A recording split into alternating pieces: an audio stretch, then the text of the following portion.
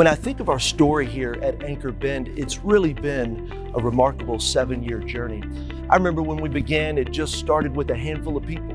We met in our house and we began to pray about what God would want to do in our community.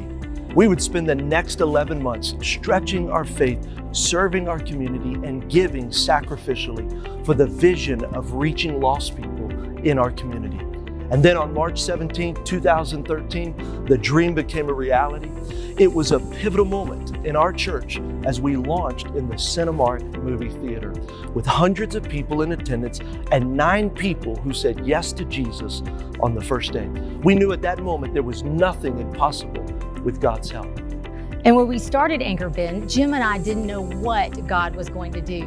We just believed that God had called us here to give our lives to help hurting people. And that's exactly what we did. We have seen addictions broken. We've seen marriages restored. Families have been healed. Over 2,962 people have said yes to Jesus.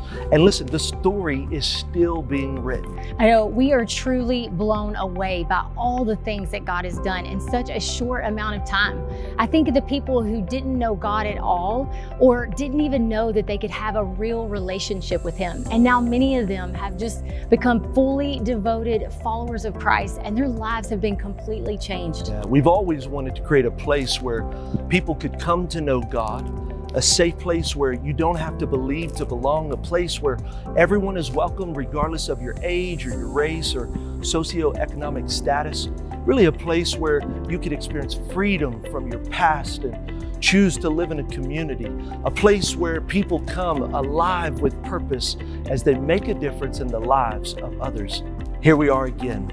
We're in a pivotal moment right now, and what happens next is up to us.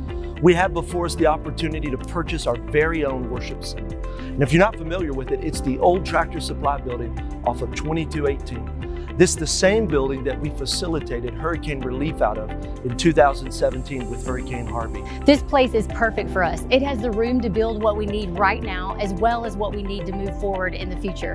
There are so many reasons why this is such a great opportunity. Buying this will allow us to be better stewards of God's resources as we no longer have to pay thousands of dollars in rent for Sunday services each month. It's also going to allow us to focus more on people and ministry instead of logistics of setting up and tearing down each week for services, since all the equipment is going to be permanently installed in this place. One of the most exciting things of buying this building is it will allow us to minister more effectively to our children and youth. We will build 6 state-of-the-art children's classrooms and a 150-seat auditorium where we will help children and youth really experience the love of God all for themselves.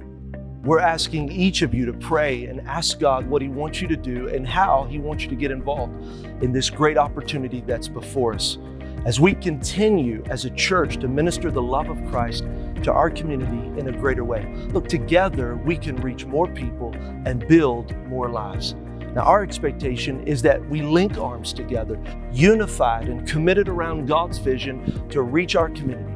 We believe God's going to do more than we could ask, think, or even imagine according to Ephesians 3:20.